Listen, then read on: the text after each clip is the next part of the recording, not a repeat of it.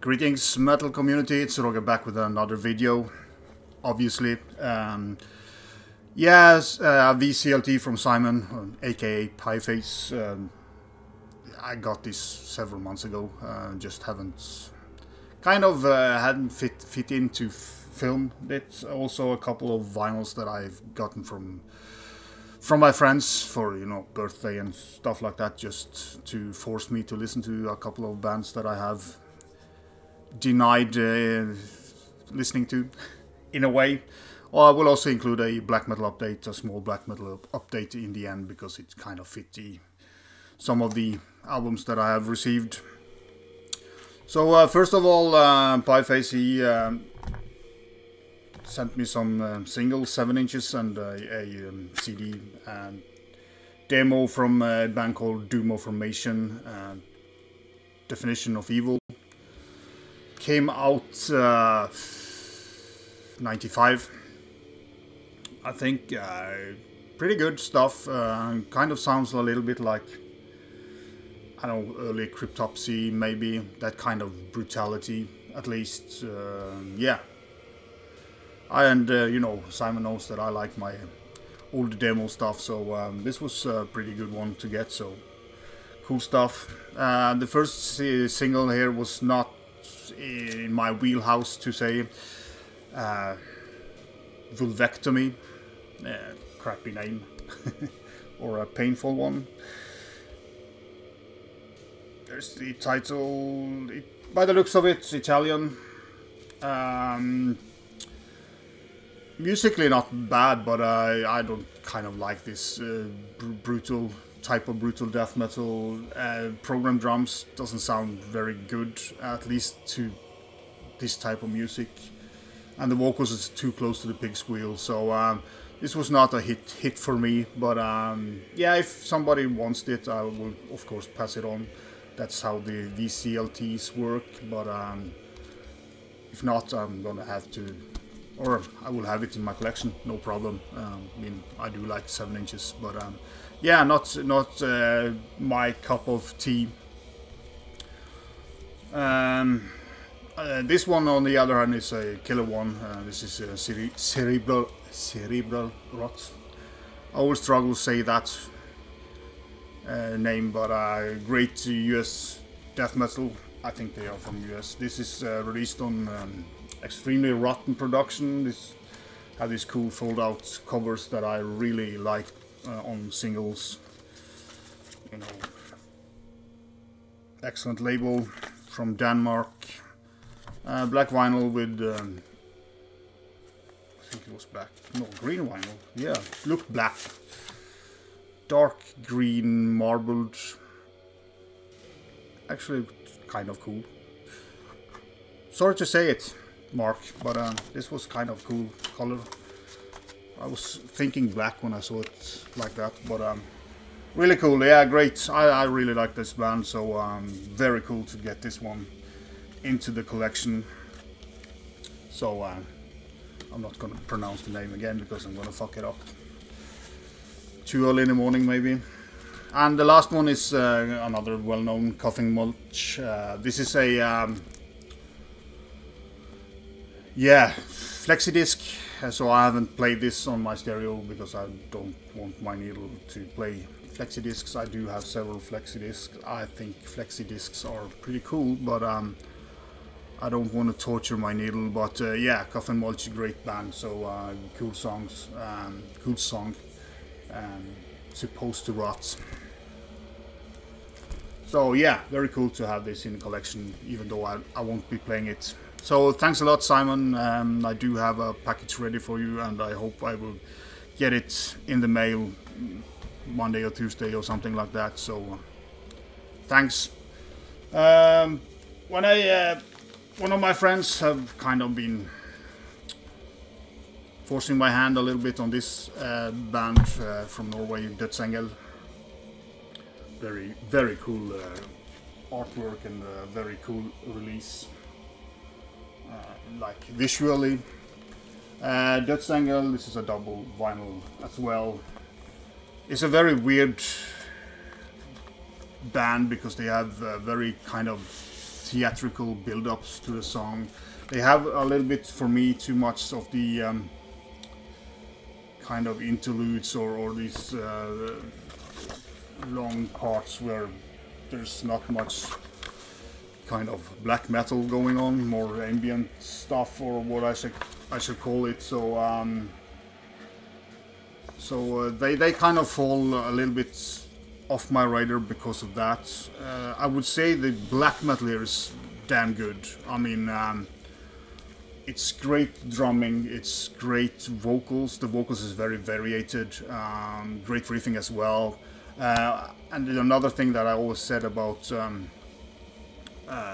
Dødsengel is the production is always a little bit off balanced. So on this album, it's kind of the drums and the vocals are kind of overpowering the guitars a little bit. But the music, when they play black metal, it's fucking great. But there's too much nonsense going on. They could have downscaled this to a single album and made a fucking killer black metal album. But as I said, these guys are kind of more into kind of a cinematic kind of performance. It's kind of like they making a movie with their music. So I understand what they're trying to do. It's just not resonating very well with me. But it's kind of a cool concept to build up the songs on it, and I really understand that people will enjoy this, you know, as a total package. But for me, it's kind of not working.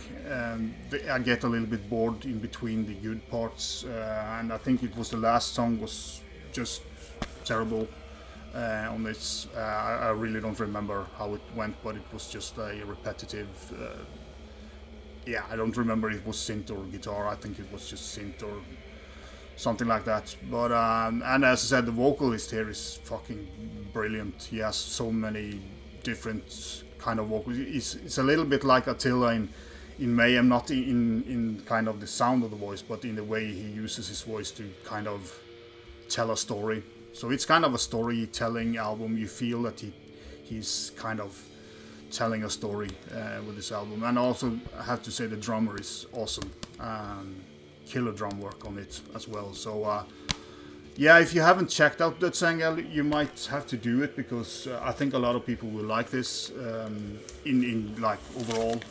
The black metal, as I call it, the guitars, when they play proper black metal, in my opinion, it's great black metal. So if you haven't heard Dødsengel, I will link it up below so you can check it out. So when I came back from Inferno this year, there was a couple of vinyls standing on my doorstep from a band that I also have.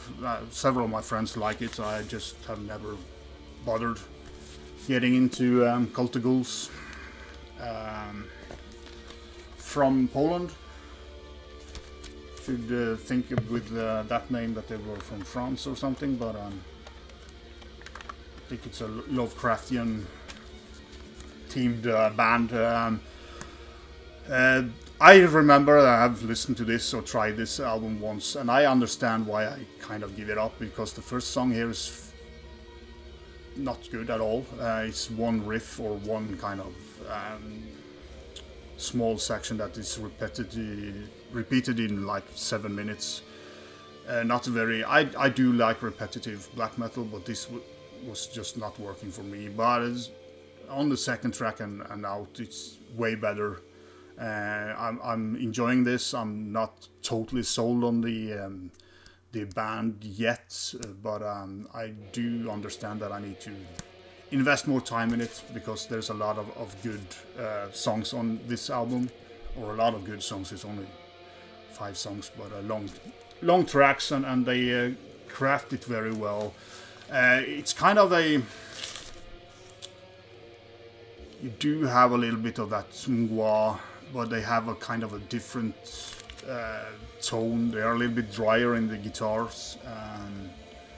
Also the vocalist here is kind of a little bit he varies a lot from styles as well. I also got this Hembane from this album from 18, and it's called Sinister. Don't know what label it is on. This is from 2013, I do think. I like this a little bit better, just for now at least. I think this is kind of a more, in a way, a little bit rawer and a little bit faster, kind of not so, I wouldn't call them experimental, but kind of just the sound, I think, on the album. It resonated pretty well with me, and also a double vinyl. Again, long songs. I think there's 4 songs on this one. So I don't know if this was an etched variant.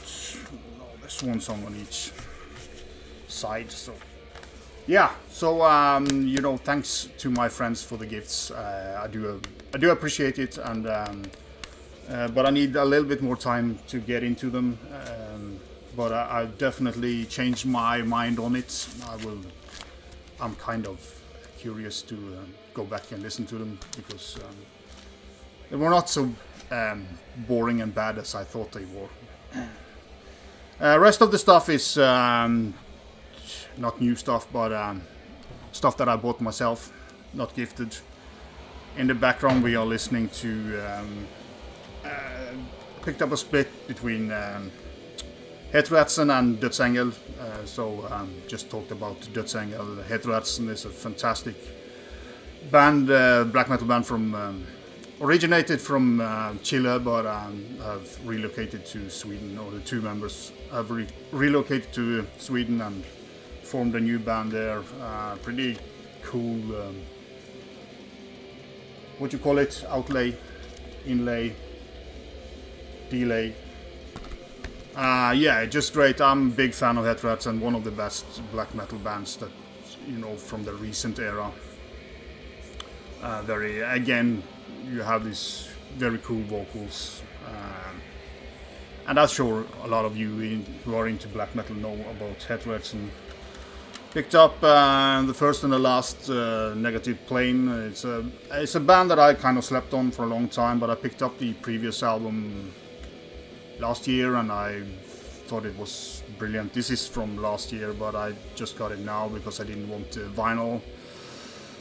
So yeah, I just found this, and also the same seller had this one, so I picked up the first one. This is more kind of raw, primitive, more kind of direct. Still the same style as it now, but this new album is very cool. I mean, I don't know the right words to describe this album, because there's so much going on with the music here.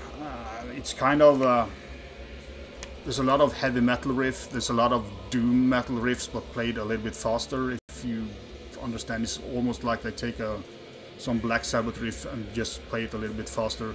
Very cool. Cool voice as well. You know, he's not shrieking black vocals. He has a very more occult sounding vocalist as well. And yeah, just a very interesting album, because there's so much going on, so much different styles in a way, but they have kind of crafted them into black metal, and it's just cool.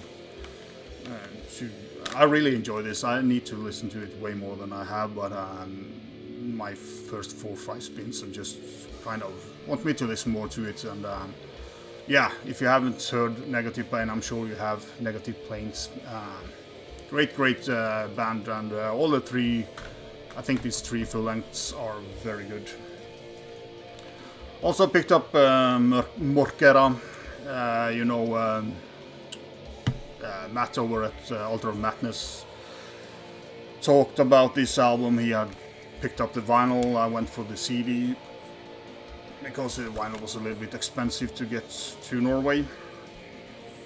Yeah, there's this annoying booklet that you have to pull out from the inside here, so I'm not gonna pull it out. It's just, don't know why they do that, but yeah, very different from the first album. Way much raw, primitive sounding. I won't say they have changed the riffs that much, but you know, the vocalist sounds like he is kind of mentally ill. He's just shrieking out, you know, insanely vocals. Very different from the other album that was kind of more heavier, almost like a little bit more death metal in it. This is pure black metal, evil, twisted, kind of like underproduced, almost too underproduced in a way, but they are managed to keep it out. It's a very interesting album. It won't be high on my list this year, but because it just kind of, it's just too weird to put a name on. Compared to the other one, it's just like two different bands in a way, but also a very cool cover this year. So yeah, I'm sure everybody who picked up the album from last year will pick up the new one as well, but just if you haven't, it's a totally different album compared to the last one. Then I picked up a band from Iceland, Úlfúð. Yeah, I don't remember. Úlfúð is kind of wolf something. I don't remember. It's a small booklet. I kind of always think these are pretty cool when they have a smaller booklet. Kind of easier to read by. Icelandic black metal, but I don't feel that they sound very much like the you know, Mysterium and bands like that. I do get some death metal here, definitely. A little bit like Melodeath. I do get like some in kind of the vein of At the Gates, you know, some of that riffing type or the rhythm type of it. Kind of hard to describe the music overall because it's right between black metal and death metal and have some melodic elements to it, but they do it you know, kind of harsh enough to not fall through and get boring, because I don't like Melodeath at all.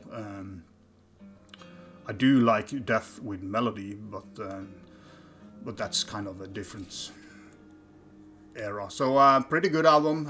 Not like, it's not a fantastic album, but it's a pretty good album out on Dark Descent. So yeah, I will link it up below and you can check it out if you want, you know, some black death metal. And it's kind of a little bit more, it's not that deep, you know, pummeling that a lot of black metal, when they kind of turn towards the death metal side, it's more the kind of the dark, doomier death metal. But this is more like the lighter form of death metal they incorporate into the music. Pretty good vocals as well, and the production is very well for that music. And the last but not least, as we always say in our videos, this fantastic new EP by Balmog, Convent and Salt. Covenants of Salt, Jeebus. Covenants of Salt. There we go. If you don't know this band, you have missed out, because apart from the previous album, which was an kind of an experiment, they tried to make a modern black metal album last time, and it was good, but it kind of didn't feel right with this band now, because they are kind of more of a bit of a occult black metal, a little bit death towards the death, that in the heaviness. They have still kept some of the elements of the more progressive albums, previous album, but they're back to their normal style, I would say, and this is a fucking killer. It's one track, I think it's 18 minutes long. Great song. Pure class black metal, in my opinion. It had a poster. Looks like that. And It's out on Black Seed production. I had to think twice, and also very cool kind of fold-out lyric sheet. There are lyrics here, but they are written like it's terrible. These are kind of it's words, but yeah, I'm not trying to read them when I listen to it because it would probably fuck up your brain. But yeah, I thought it was a kind of a cool touch with this fold-out thing. But yeah, killer EP by Balmog, and yeah, thanks for watching.